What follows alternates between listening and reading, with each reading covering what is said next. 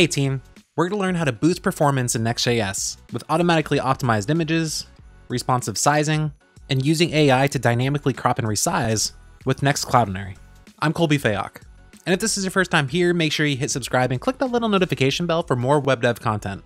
Next.js is by far the most popular React framework currently on the web, and while it comes out of the box with the Next image component, some of the features are a bit more limited to what you get with some of the modern solutions. Like using Cloudinary, where not only do we get more powerful automatic optimizations, we get transformations where we can do things like that AI-based dynamic cropping and resizing, as well as background removal, filters, AI-based tagging, and a ton of other awesome features. So we're going to use Next Cloudinary that allows us to take advantage of a lot of those features right with a simple component. So to test this out, I created a basic starter that we're going to use as a starting point so you can follow along. If we look at the preview, it's just really a gallery of images, so we can kind of see how this is going to work in practice. If you want to follow along, you can find this link in the description, but I'm going to scroll down where we can see yarn create next app, or npx if you prefer, but I'm going to copy this line and paste it in my terminal, where I'm also going to add my image gallery, where what it's going to do is it's going to clone down this Next.js project that I created. It's going to install all the dependencies, and it's even going to reset Git history to give us a starting point, where once it's finished, I can now navigate into my image gallery, if I can actually spell it right.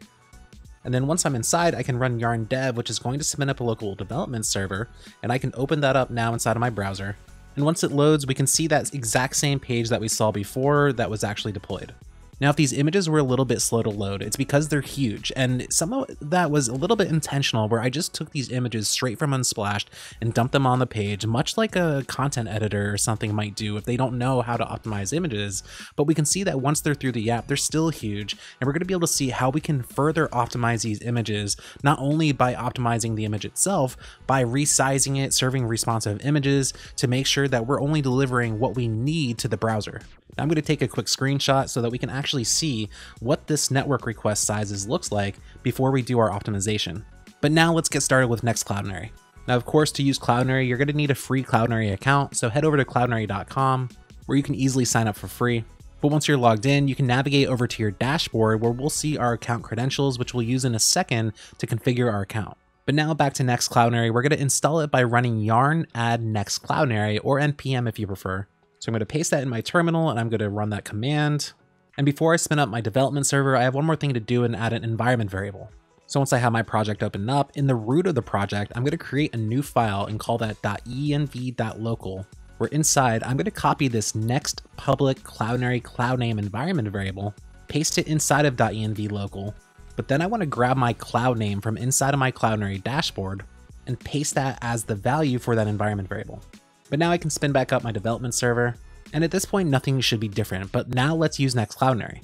So back in my code, I'm going to navigate to source, pages, and then index.js, where at the very top of that file, instead of importing image from next image, I'm going to import a destructured CLD image from Next Cloudinary. Now, once I have that imported, I can scroll down through my file and find every instance of that image and simply replace it with CLD image. And the nice thing is it's a drop-in replacement for the image component. That way you don't have to change any of the props, and it's going to have the similar experience that you would expect from the image component. Now, if you refresh the page, you might notice that all the images are now broken. By default, this source prop is actually going to want to reference a public ID or Cloudinary URL. And the point is that we want to be serving these images from our Cloudinary media library. But we can also use the fetch API, which allows us to pass in remote image sources, such as from another CDN, or if you want to move it from your existing site. So instead, what we're going to do is we're going to add a delivery type of fetch to use the fetch API. And you want to make sure that you're going to add this on every instance of CLD image so that you're configuring all of them to do that for those remote URLs.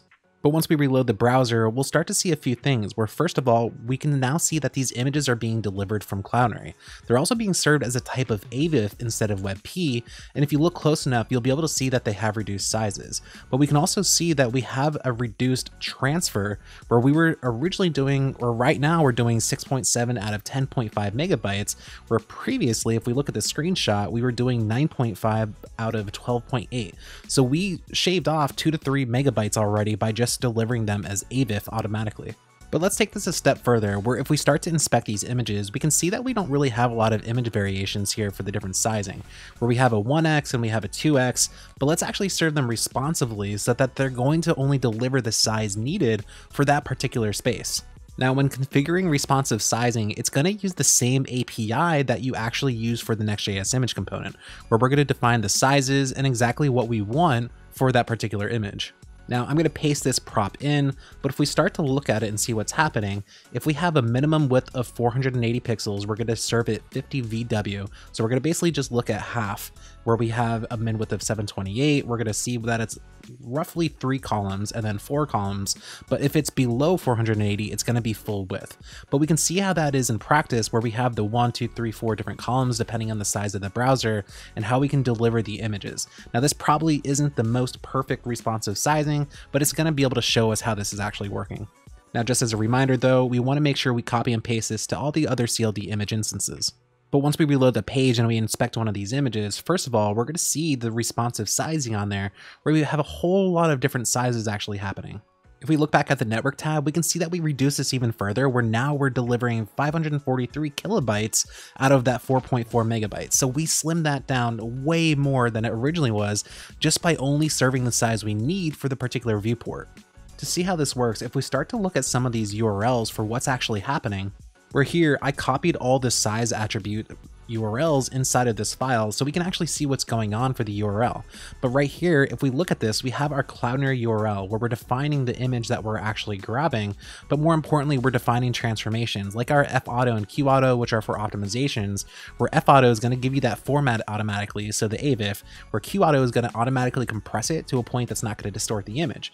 But what we're actually looking at here for responsive images is our C scale with our width attribute, which is going to differ between all these URLs. So just to see what that looks like, let's get rid of the same thing from all these URLs, where I'm going to copy from this 5184, which is the original image size.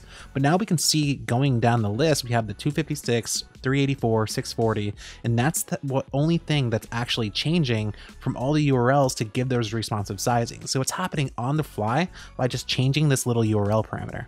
But what that ultimately equates to is only delivering the image size that we need for the viewport. Now again, let's take this a step further, where if we kind of scroll down through here, we have a lot of images in a lot of different aspect ratios, where if we start at the top, we have a really tall image, we have our wide images, and we might even see a square image if we look hard enough. Yep, we have one of them here.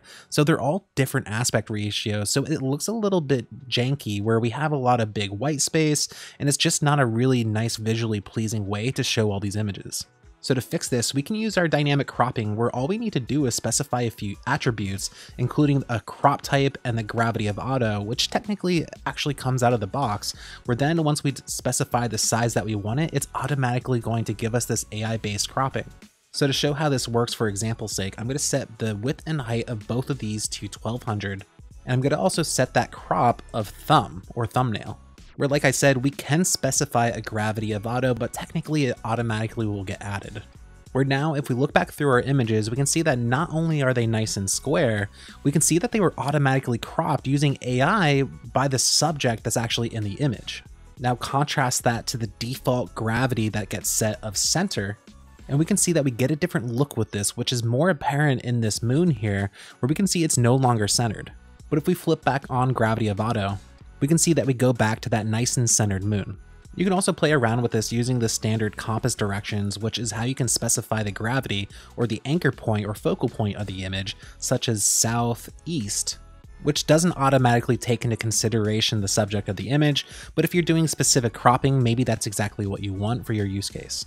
But taking a step back and looking at everything we did, including the automatic optimization, the responsive sizing, and the dynamic cropping and resizing, we can see that we dramatically reduced the request size, where if we look back at that screenshot, we were originally at 9.5 out of 12.8, but now we're 577 kilobytes out of that 4.4 megabytes. That's a dramatic reduction.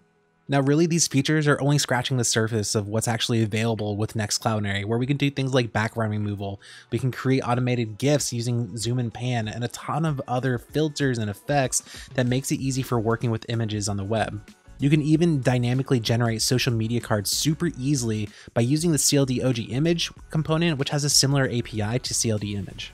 Next.js itself is a powerful machine for being able to create performance experiences for the web, and being able to use Next Cloudinary helps us level that up by giving us a lot of tools for how we can develop that experience for our images. After you give Next Cloudinary a spin, let me know what you think in the comments. Do you think it's missing any Cloudinary features or anything else you'd like to see for using images on the web? If you want to learn more about some of the cool features that Cloudinary has out of the box, which Next Cloudinary actually supports, check out my video webcam photo filters and effects in React with Cloudinary. Or if you want to learn how to set up a serverless function so when you're uploading your images to Cloudinary, you can use Google auto tagging to automatically tag all of your images, check out my video AI image recognition for auto tagging with Google Vision AI and Cloudinary. If you like this video, make sure you hit thumbs up, subscribe, and click that little notification bell for more web dev content. Thanks for watching.